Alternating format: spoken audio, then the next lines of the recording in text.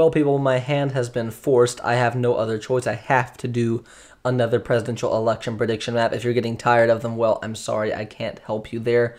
I literally have no choice as to how I run my channel. I mean, it's dictated by the political realities of the day. And I'm being slightly hyperbolic here, but all that to say, we're going to do another presidential election map prediction. This is the first one on my channel between Kamala Harris and Donald Trump. So let's get into it. Man, wasn't this a good intro? America is no longer one nation under God. Are you ready to fight for revival? Well, then you've come to the right place. Welcome to Fight and Revive with Adam Boyer.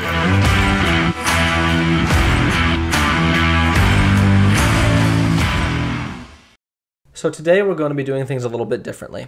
So far I've done 3 presidential election map predictions. I did Trump versus Biden 3 times, one with looking at polling from RCP, one with looking at polling from DDHQ in the Hill, one looking at polling from 538.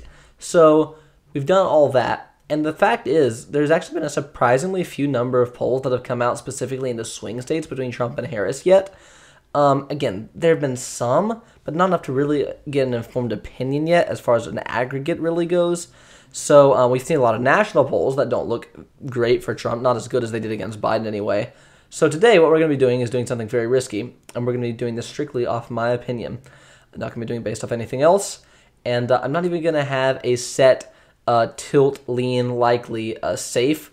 Like, tilt is up to 2 points, like, say, lean is up to, 4 points or whatever. We're just going to kind of wing it, partly because I don't have a lot of time, to be honest with you, to make this episode. But more so, it kind of accurately reflects, I think, the political environment of the day, a lot of unpredictability, and I just think this is how we're going to do it today. And if you don't like my opinion, well, oh well, you can say I'm being biased or not looking at the data or whatever. I know, it's my opinion. So we're going to start up here in the Northeast. Kamala Harris will safely win Maine's 1st Congressional District. She'll win Vermont, Massachusetts, Rhode Island. Let's go down here. New Jersey, Delaware, Maryland, D.C. Where else? New York is going to be safe for her. And I went too far. 1 second. There we go. New York. Where else we got? We got Washington, Oregon, California, Illinois. And let me see. Am I missing anything else? Hawaii. I'm missing Hawaii. And Colorado is going to safely go to her as well. If we're just saying off the top of my head, safe is a margin of 10 points or more, I'm going to leave New Mexico out of the safe margin for her. But let's go ahead and put it in the likely category for Kamala. Do we have anywhere else we want to put in likely category? Not Minnesota, I don't think. I think Virginia, maybe not safe. It might go lean. Trump's not going to do as well in Virginia as the polls have been saying. He's ticked off a lot of conservatives here. There's also a very strong anti-Trump feeling even in the establishment here, I think. So I think we're going to cool it on Virginia. I think Virginia's going to be a lean Harris state, so we might as well go ahead and make it that. Virginia's going to lean Harris. Minnesota's going to lean Harris. Do we have anything else? Let me see here. I don't believe so. So let's move on to our safe Trump states. We've got Montana, Wyoming, Idaho, Utah. We've got North Dakota, South Dakota, Iowa, Missouri, Oklahoma, Kansas, Nebraska's 1st and 3rd district. State as a whole, Nebraska's 2nd is going to remain unchecked for now. Arkansas, Louisiana, West Virginia, Indiana, Ohio, Kentucky, Tennessee, Alabama, Mississippi, Florida. Yes, I still think Florida is going to be safe Trump this year. I can see an argument for it being likely if we're going under 10 points. Let's put it, if we're saying 10 points or more is safe, let's put it at likely Trump. Because I'm guessing it's going to be about an 8 or 9 point win for Trump. Texas, I think, could very well go to Trump 10 or more, but let's also put it likely, just in case. I think, again, we could be seeing more of an 8 or 9 point game there. So we've got our remaining states. Oh, also Maine's 2nd Congressional District. That leads us to Maine state as a whole. There's been a lot of talk of Trump flipping Maine. Here's the deal. Let's get really real here for a second. A lot of these northern states, Wisconsin, Michigan, Pennsylvania, New Hampshire, Maine, specifically, Kamala Harris might not do as well as Joe Biden. It depends on how they get her, like, how badly they're able to attack Trump, how effective their attacks against Trump are, as with any candidate, and how much they're able to promote Kamala, as with any candidate. But the fact is, a black woman in those states is going to be less popular than a white guy, and that's just a fact.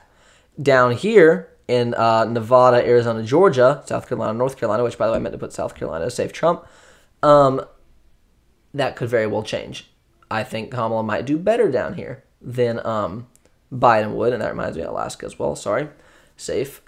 So the fact is, whether you like it or not, racial identity and politics does play into people's decision-making, and you can blame it on the old heads, the old boomers with all their racist opinions. That's more the media than anything else, probably. The media is the one that's been promoting identity politics relentlessly. All forms of media. I mean, print, digital, cable, everything. Identity politics for years and years and years and years.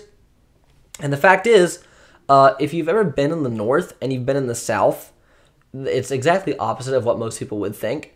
Most people do think, due to their lack of understanding of history. Generally, racial minorities are much more well-received in the South than they are in the North, partly because of just general personality. Southerners tend to be much more nice and polite. Northerners tend to be, not Midwest Northerners so much, but Northeasterners specifically, tend to be a little bit more uptight, a bit more rude, a bit more territorial, so to speak. So you don't have to like that, and I might have just offended a lot of people, and that's all right. Again, you want some real Civil War history, I'm going to hopefully remember to put a card here in the top, let me think what that would be, the top right corner of the video for you to watch my interview with a Civil War historian. If you really want, if you think you can take all the incorrect opinions in there, well then, you know, go check that out. It's history, so it may offend you. Anyway, all that to say, Maine, I still think is going to go to Harris, but again, identity politics is going to be a factor in this. So we're going to put Maine's statewide as a whole as a lean Harris. But yeah, we could definitely see a 3 to 4 point win here. It could be chopped down, her margins. New Hampshire, I'm not convinced couldn't flip to Trump.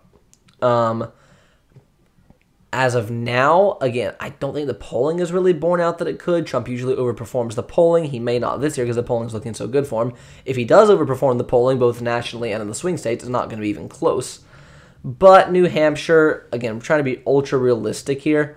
I think we're going to say New Hampshire is a tilt Harris state, but I mean, this could be within 2 points. It could be a very close state. And so keep an eye on it on election night. Moving on here, let's look at Georgia next. So I mentioned, I think Trump may actually do better against Harris than he would against Biden in Wisconsin, Michigan, Pennsylvania. I think he'll do worse against Harris in Nevada, Arizona, Georgia, but he was already ahead of Biden by so much that I think he can still win those states.